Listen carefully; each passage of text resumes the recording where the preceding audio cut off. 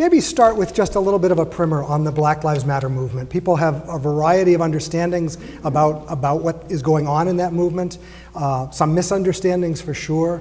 Maybe just talk a little bit about how it got started, how you got involved in it. Yeah, so let me just say, I'm not the movement. The movement is bigger than me. The movement is bigger than you. The movement is us, right? It'll take all of us to win, and I just want to have that out there at the beginning. I think about St. Louis, Mike got killed on August 9th, and people came out just because his body was in the street. And at the beginning, people would say that nobody was a protester then. People were just concerned, right? And then the police fought the people, and the people said, I'm gonna fight back. And therein the movement began.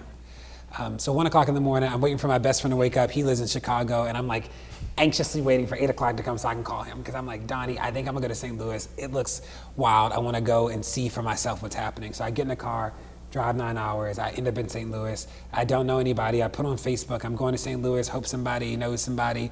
7 hours in, I get a call saying we found somewhere for you to sleep. We know somebody who knows somebody. And I ended up on West Florissant. I think about Twitter as a platform I used to tell the story because I had no friends, right? I didn't know anybody else down there. So it's I'm just going to tell whoever I can, and Twitter became the whoever I can. And one of the powerful things about Twitter is that I don't need my friends to be awake, right? Somebody's always sort of around on Twitter. So I had about 800 followers in August, and I have about 200,000 now. And I was just trying to tell this story. And that was the beginning of my time. I think about my second day there was probably the first day of the curfew. And the curfew was at midnight. We got tear gas starting at 8 o'clock. And in that moment, I became a protester. I was like, this is just not the America I know. This is not how it should be. And I too am choosing to stand and resist. So in terms of an initiative, no, I think it is a movement. I think that people are plugging into the spaces differently depending on what they want. I think about the work that Ned and I do and the other people we are closest with are focused on this issue of police violence and how do we structurally and institutionally eliminate it and also change hearts and minds around this issue of safety. I think that there are many other people who are also focused on the other manifestations of state violence, whether it is mass incarceration, or a host of other issues. Let's talk about leadership within the movement. How has it formed? What does it look like? How do you know it when you see it? Yeah, I think that one of the beautiful things is that, we just struggled through this in the class, but this sort of positing this notion that the three central sort of core components of leadership is this idea of influence, infrastructure, and impact. And what we've seen happen in the movement space is that there are people doing work all across the country, and that's really powerful. It's why I open with I am not the movement is bigger than me, it's bigger than you, because we've seen people press for change in ways that are really powerful, given they're either locale or at the national level, which matters. We believe, one of our critiques of the civil rights movement, and there was some push about this in the class, is that one of the things we learned is that we don't want to have one central figure or two central figures in the movement space because you kill those people and you kill the movement. So it's how do we create space for people to lead wherever they are and let people know that is a core belief of ours, that is a core value. So when I think about what it means for me to have a big platform, part of it is telling the truth and pushing these messages. Another part of it is amplifying the work that other people are doing to try and create space with the space that I have. I would say, Black people, we always face these issues of erasure, and erasure manifests in two ways. One is that either the story is never told or it's told by everybody but us. And in this moment, we became the unerased. Literally, we got to tell the story not only in ways that push back against dominant culture, but we got to tell the story to each other differently. We got to be in community and Blackness in ways that we had not yet had before, and that was powerful. So I think about what it meant to be out there is that we could, I think about Baltimore when the police shot a smoke bomb, it set a trash can on fire, and the police tweeted, the protesters just set the trash can on fire. A reporter immediately tweeted back and said, you set the trash can on fire. And in real time, we were able to push back against these narratives that were demonizing Black people. And also when we think about building community, it is how I can say, I know protesters all around the country. We know each other through Twitter. It's been this interesting platform for authenticity. I think about August as a time we didn't know each other's hearts, we didn't know each other's names, we knew each other's hearts. And it was powerful because I think about even people like Netta. I knew her digitally before I knew her in person, and that matters, right? We were able to build these relationships in ways that were really powerful. I think that there is something to telling a consistent narrative. We've been telling this story for a while, and I think I believe that resonates with people. But I think that the power of social media is that we've democratized the site of news. That people often, one of their criticisms of me and that is the media made them X, Y, and Z. And what I tell people is that the absence of media made me anything, right? That like it was the story not being told that allowed people to listen to us as we told the story. And that is actually, I think, the power of the platform. So St. Louis Missouri would have convinced you that we didn't exist. And all of a sudden, you go on social media and like hundreds of people are telling the story that they're saying is not true, which I think changed. I was there, so I believe that is why, people who weren't there, it resonated with them. Or you got to see it on the live streams. We meet people now who are like, I remember staying up all night watching the live stream, which is like wild to us because we were there. But like that was a thing, people got to be with us who weren't physically with us. And I believe that mattered. Something I talked about when I talked about the political theory of protest in the class, but one of the things that social media did that I argue is in the tradition of resistance, definitely in Blackness, but in America, is that it rendered the invisible visible. That like with the terror of policing, like we got to show people, we got to bring it to people's homes in ways that people couldn't deny. You saw me get tear gas, like you saw her get shot by a rubber bullet, you saw Wesley get arrested, like you saw it. And that was in the rendering the invisible visible. The power of the platform allowed us to do that collectively. There still remains these problems with the representations of Black bodies in the media, right? And like how we talk about whiteness. I often sort of jokingly say on Twitter, watch whiteness work. Like we can see the way that like narratives form when white bodies are privileged in mainstream media, whether they are shooters or whether they are, when white people commit crimes, there's always a story about how great they were, and it was mental health, and it was a troubled home. You think about Dylan Roof is like I have seen pictures of Dylan Roof open Christmas presents, which is wild. That is like, and I'm not seeing any of that with any of the victims.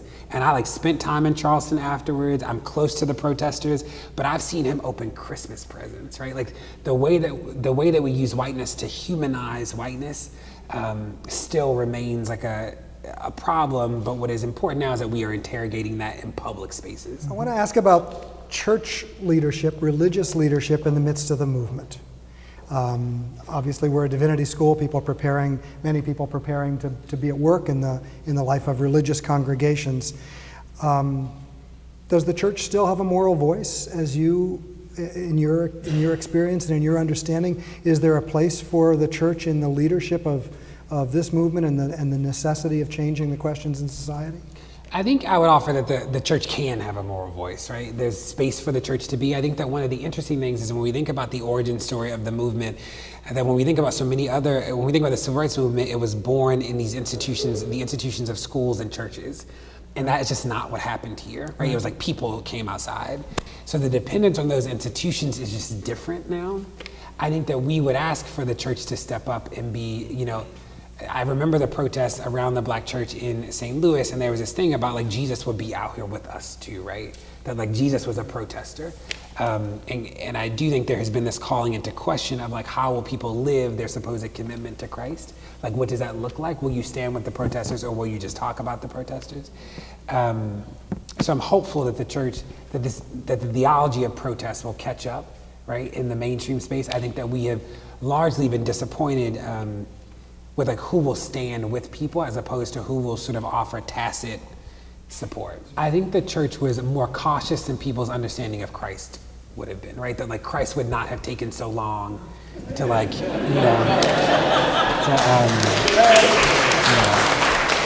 that Christ would not have taken so long to sort of contemplate, should I be out there, should I, right? Like that Christ would have been there, right? And that like people who talk about carrying the message actually aren't living the message.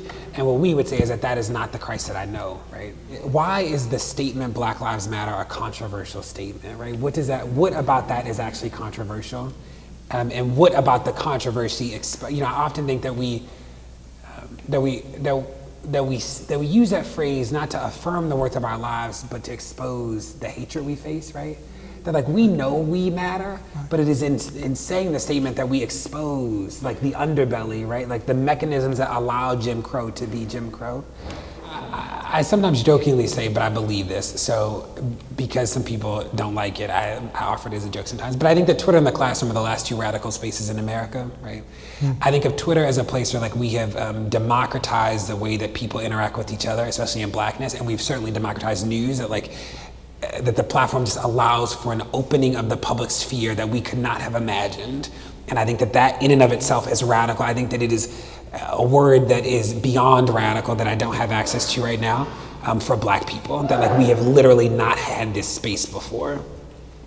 I think about the classroom as the last space that actually believes in the sanctity of ideas. And I think that that there is something that is so beautiful about that like makes all classrooms matter. It is how we tell the stories of resistance. It is how we learn how to be in community with each other. That happens in classrooms.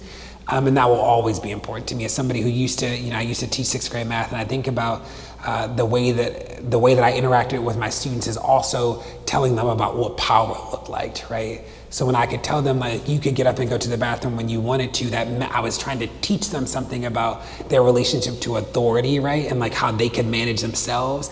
And I think that classrooms become, in the way that we have configured this society, classrooms become a space where we can teach about resistance in really subtle ways. I think classrooms also become a space where we need to tell the stories better. I talked about this in class, but I think about the way that we've mistold or misread so many stories in history about the civil rights movement. I thought you were saying something. I was like, what? The way that we've mistold so many stories. I think about Montgomery, as I didn't know until I went to Selma in Montgomery that it was a professor and 2 students who printed out 50,000 flyers, went around Montgomery and passed them out and started the boycotts. That is not how we have told the story of resistance. We've told it in a way that does not privilege the fact that you are enough to start a movement. And we need to tell the truth, right? Like we have to tell that. I worry about how we've told the story of this movement, right? That what is so powerful to me is that it was people who came out of their homes and started this space. There was no 1, 2, 3, 4, or 5 people that did it. There was no call to action by an organization. It was people who came outside and did it. And that to me will always be the most powerful part of this, because what it shows you again is that you are enough to start the movement.